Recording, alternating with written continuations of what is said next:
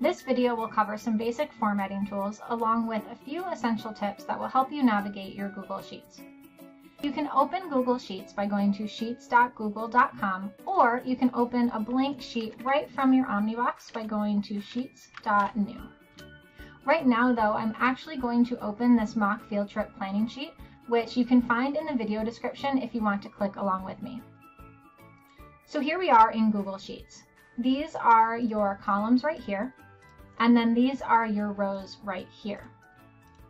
Then we also have our formatting toolbar, these little icons right up here, and then up here is our file menu. So this is a very plain sheet that I made where I just have a list of students and some information for an upcoming field trip, like bus number, t-shirt size, etc. You can use Google Forms to collect some of this information. So in this particular scenario, I'd probably create a Google form where students would fill out their lunch choices and t-shirt size, and then I would add in the columns right here in order to start collecting permission slips and grouping students and all of that. So if you're not familiar with using Google Forms and Sheets together, I will cover that in a later video, but right now let's just start with some basic formatting. To select the entire spreadsheet range, you can click on this little square in the top left corner of the sheet. You can also use the keyboard shortcut Control-A to highlight the entire sheet as well. So now with everything highlighted, I can change things like the font, the text size, and the alignment. And it will apply these changes to the entire sheet. You'll notice that a lot of these basic tools are similar, if not identical, to those in Docs and Slides, so that makes getting started a little bit easier. Another useful trick is the ability to select multiple rows or columns all at once. This allows you to do things like apply formatting or resize the selected cells as a specific group. So to do this, you'll just click on the first column you want grouped, then hold down your Shift key, and then click on the last column that you want grouped.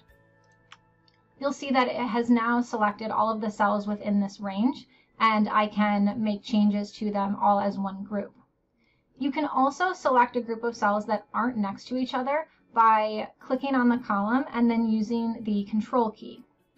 So let's say I just want to select this one, and this one. I can do that as well. And on a Mac, instead of the Control key, it would be the Command key. So now I can actually resize these cells all at once. So I'm going to click here, hold down my Shift key, and then highlight all of these right here. And I can just hover my cursor over the line right here, it turns blue, and then I can move them around all at once. So you can see now that it has resized them all at the same size rather than having to go through and highlight each one and resize each one individually. Another essential formatting tool is text wrapping. You can see in some of my cells that the text is actually cut off. It doesn't quite fit with the cell dimensions that I've set, so I'm going to use text wrapping to fix this. So to highlight my entire spreadsheet, once again, I'm going to click on this little square right up here. And then I'm going to come over to my formatting toolbar and then select text wrapping, and then this little icon in the center that says wrap.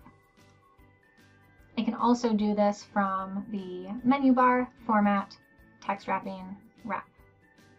So you can see now that what it has done is made it so that I can view all of the text in my cell. No matter how much text I add, it will not overflow or get cut off, and everything's just a little bit neater. So this is actually one of the first things that I usually do when starting a new spreadsheet. So the text wrapping is a really valuable tool. So now that I have that taken care of, I can start working on some more of the formatting, and I'm going to pay attention to the header row right here. So I'm going to hold down my Shift key, click on this last column here to highlight all of the cells, and then I'm going to just do some of the other basic formatting. So I'm going to make it bold. I'll change the background color, and then I'll make it a little bit bigger. So now I have my headers that are more easily distinguishable from everything else, but you will see that when I scroll down, the headers actually disappear. And while I probably know that this is the chaperone category and this is the bus number category, it would be nice if these could stay at the top. So what I'm going to do is actually freeze them so that they do. So I'm just going to click on this first row right here, and then come up to View, Freeze, and then one row. If I wanted to freeze more than one row, I would just highlight that and select up to current row. So now you can see that when I scroll down, my header stays frozen at the top. Now what I'm also going to do is that little trick from earlier. So I want to just make these columns a little bit smaller than the other ones because they don't really need to be equal size. So I'm going to click on this one, hold my Control key, and then select this one. And then on a Mac, that would be the Command key instead of Control. So I'm going to just drag this a little bit so that it is a little bit smaller. And then again, you can see how these are resizing together. So just a quick little time-saving tool. And then I'm just going to make this column a little bit longer as well. One formatting trick that you might not be super familiar with is actually the ability to split a column. So you can see that I have my student names here, and right now they're actually alphabetized by the student's first name, but if I wanted to alphabetize by the student's last name, right now I can't really do that. But what I can do is split the text into two columns, and that's going to make me able to sort by last name. So what I want to do first is actually right mouse click to insert a new column to the right. So now I've got my blank column, and this is going to be the destination column for my students' last names. So then I'm going to click back on this column right here, and then come up to data, and then split text to column. And now here's the separator pop-up right down here, and I could say detect automatically, but it doesn't always detect what I want it to do. So I'm going to have it set to separate on the space. So you can see that in my student names, what separates first and last is just a little space right here. So I'm going to select that. And you can see now I have two columns for my students, and I can resize them just a little bit by doing this. And then I can change, I'll just say first name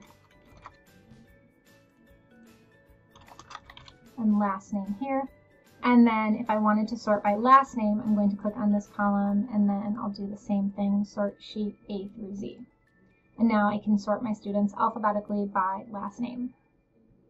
Now we'll talk about how to do some of the more advanced sorting in one of the other videos. So you can do things like sort by bus number, and then by group leader, and then by last name. We'll talk about that in another video, but for now, we are ready to move on. So one of the things that for some reason really bothers me about the cells is that I think by default it shows up kind of at the top of the cell. So when you see the text, it shows up at the top here, but I always like for the text to appear in the middle of the cell. So what I'm going to do is click up here to highlight everything, and then I'm going to come over here to the vertical align icon, and then I'm going to select the one for the middle. And you can see a very subtle change, but you can see that now all of the text by default is in the center of the cells instead of at the top, and I honestly just think that looks a little bit neater, and so that's something I definitely recommend. So another thing that you can do with the text is rotate it. So for example, if I click on first name and then come over here to the text rotation options, it gives me a few different ways to have the text. So I can obviously have it, horizontal, like nothing fancy, or I could tilt it upwards. Now, I think for this particular purpose, I wouldn't really need to do something like that, but I'll show you kind of what it looks like if you do. And you can have it kind of rotate up or down this way as well. And I like to do this actually with calendars and things like that. So for example, you can see that in these monthly calendar templates that I made, I did that with my to-do list. So right here, you can see that I used the rotate up option. So that's how I did these to-do lists right over here. Now let's talk about the alternating colors tool. This is a great formatting tool that allows you to apply a specific type of formatting where every other row would be automatically highlighted. So let's come up here to Format, and then Alternating Colors.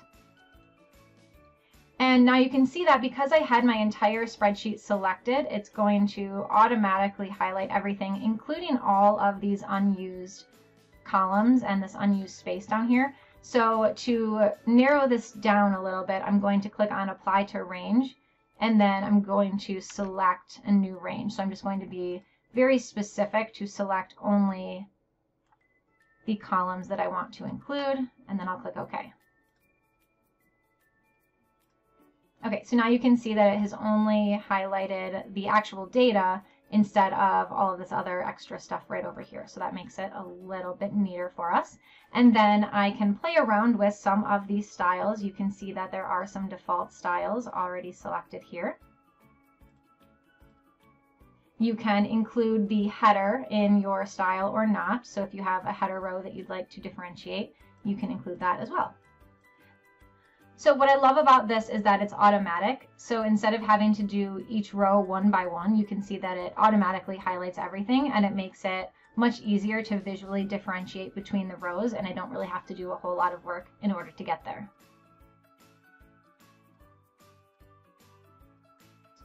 I used something like this on my student growth tracker. So here's kind of an example of what I've done. And I did this again automatically using the alternating colors. The great thing about using the alternating colors is that if I add in additional rows, it will maintain the formatting without messing anything up. So for example, if I want to insert multiple rows, I'm going to click on this row right here, hold down my shift key, and then I'm just going to click a little bit down here, and then right mouse click. And now I'm going to insert 8 rows above. So you can see that if I just click on one row, it's going to say insert 1 row, but I've clicked on 8 rows, so now it's going to let me insert 8 rows. So when I do that, again, you can see that it maintained the same formatting pattern without messing anything up, and I am good to continue adding students without having to worry about the formatting. So these colors right here were actually done with something called conditional formatting. And basically, because I've added these rows, that's the only thing that doesn't apply, but I can just click here and then actually drag it down so that it does apply to those new cells. And basically what conditional formatting does is it allows me to automatically highlight certain cells depending on the conditions that I've set for it. And I will talk a little bit more about how to do that in the next video. So another thing I actually do want to show you on this sheet right here is the ability to merge cells. So basically what that means is you can see that some of my cells here are actually spanning across multiple columns. You can see that this one right here is one cell but spanning across 2 columns, but you can see down here that the 2 columns are actually still there. So basically what this is the merge tool. So I'm actually just going to unmerge real quick so you can see what I mean. So obviously that's weird and I want to change that. So what I'm going to do is click on these 3 cells, and these are the cells that I want to merge together. So I'm going to click on this little merge cells icon right here, and it's going to merge these cells together so that they are in one group. So this is a really great formatting tool for Google Sheets. I like to use this a lot for things like titles or headers and things like that. So another very useful tool to help you format all kinds of Google Sheets. So now that I'm back on my field trip sheet, I'm just going to change the text color here to white because with the color that I have now, I think the white looks a little bit better. And now I'm going to add a border. So you can see that if I just highlight my header row here, and I'm going to come up here to borders, you can see that there are a lot of different options for where I want to actually put the border, and there are a lot of options for different border colors and then border styles. So just as a personal preference, I like to usually add a thicker border around my header row, so I'm going to select this one right here, and then I'm going to just add it around the entire perimeter. So you can see now that I have this thicker border here. And again, as a personal preference, I also like to add the dotted lines inside the actual spreadsheet. So I'm going to just come down here and select all of my data, and then I will come back up to borders and then border style. And then I'm going to select this dotted line right here. Now, then once I select the style, I'm going to basically tell it where I want to put the border. So I'm going to select, let's say, this one right here, and you can see that now the dotted lines have lined my columns and my rows.